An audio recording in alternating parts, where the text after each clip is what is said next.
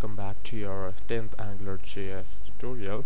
And in this tutorial we'll be learning something called filters in AngularJS. So filters, as you expect, are way lot deep in concept than what we'll be learning in this tutorial, but it's always necessary to have a basic knowledge of what we are working with. So let me introduce you to filters in AngularJS. And filters are nothing much but simply a way of formatting your output nicely on the screen. So for that, to demonstrate that, let me create a simple app in Angular. Let's say it accepts just your name, and let's say ng model. This should be binded to name, and down here let's say welcome name. Alright, so here's the browser. Let's reload this, and let's say alright, mail here, and we are good to go. So now let's say I want this to be capitalized automatically whenever I type anything right here. So what I can do is I'll write this thing, my default one. I'll write a pipe, and this pipe is on my keyboard. It's just above enter, but located, it's a straight line. It's not I, it's a pipe symbol. And after typing that, I'll type my filter, which in this case is just uppercase. Now uppercase is a filter which would turn this text in uppercase. So when I reload this, you see that welcome is already turned into uppercase, and if I want this into lowercase, then I have to move this outside our expression of AngularJS. And now let's reload this, and let's say this thing. Now even though I am typing everything in small, you notice that it appears capitalized.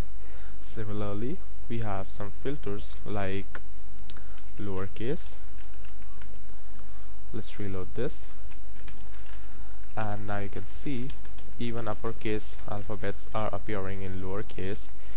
Then we have something called currency one. So let's say I change it to price here, and I write currency.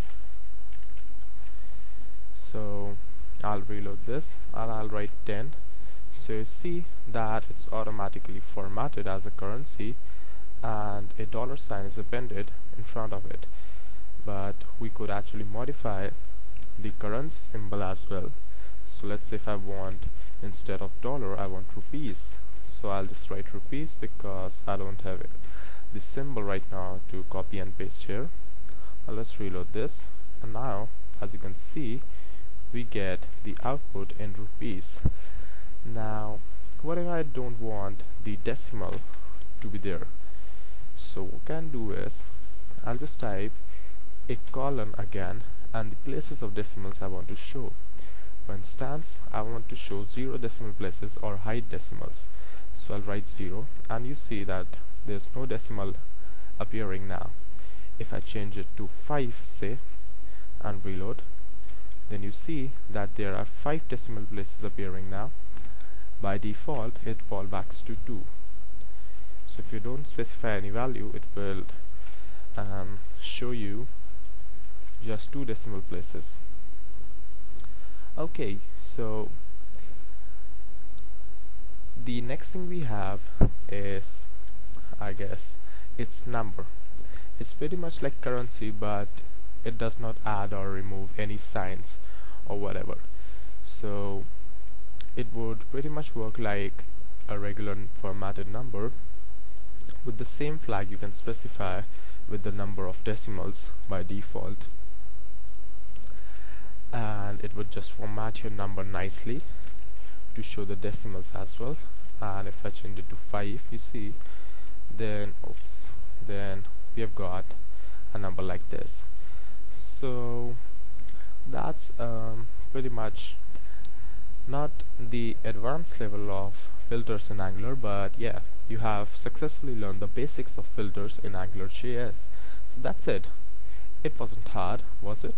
So that's it for filters for this tutorial, and we'll be exploring filters more in AngularJS in further tutorials. And still, till then, stay tuned with me. Don't forget to subscribe, and thank you for watching. I'll see you then.